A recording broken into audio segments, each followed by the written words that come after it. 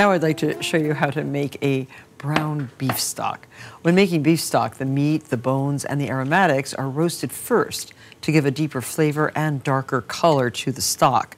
And what you do is, in a big roasting pan like this, put some unflavored oil, sort of a safflower oil or a canola oil, and strew 4 pounds of veal bones.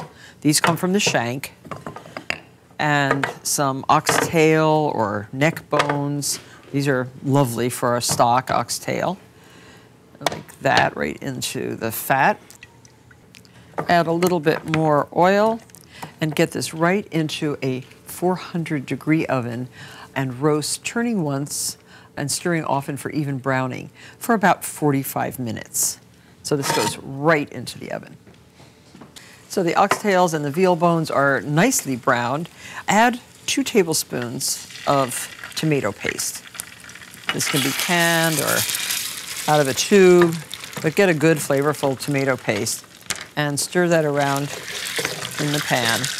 This will add some depth of color to your sauce. And then add your vegetables.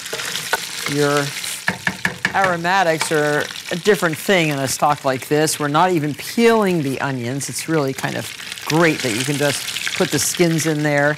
The celery, washed of course, 2 ribs of celery, 2 carrots, unpeeled but washed, put into the pan, 2 yellow onions, and 4 cloves of garlic. Also, they don't have to be peeled, but I like to smash them a little bit for the pot.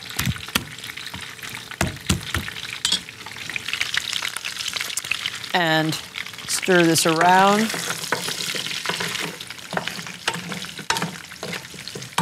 Put that right back into the 400-degree oven and roast until the vegetables are browned and tender and the bones are deeply browned. So that takes about 40 minutes longer. So you can see the bones have gotten a beautiful color, especially the oxtails.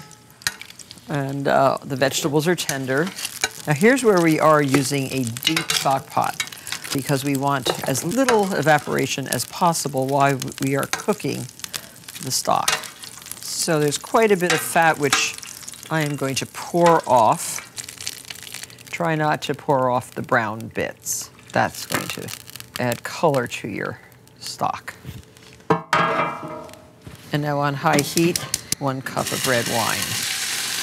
And we'll deglaze the pan. Now you can burn off the alcohol by boiling that red wine down by 1/3 or 1/2. Smells so delicious. And then pour all of this right into the stock pot.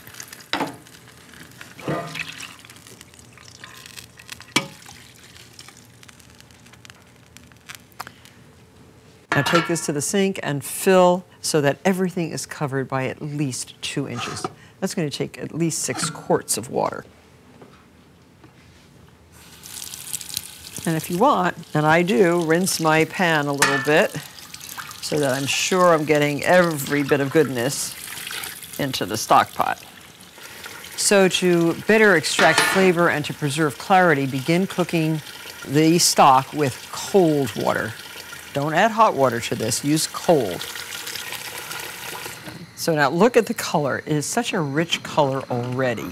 And now bring this to a boil, reduce to a simmer, and cook for approximately 8 hours. So notice I've reduced the heat so it's just barely simmering. Remember, boiling a stock is going to make a cloudy stock. So I'm taking off whatever impurities is on the top. There's not much, not yet. And now is the time to add our aromatics.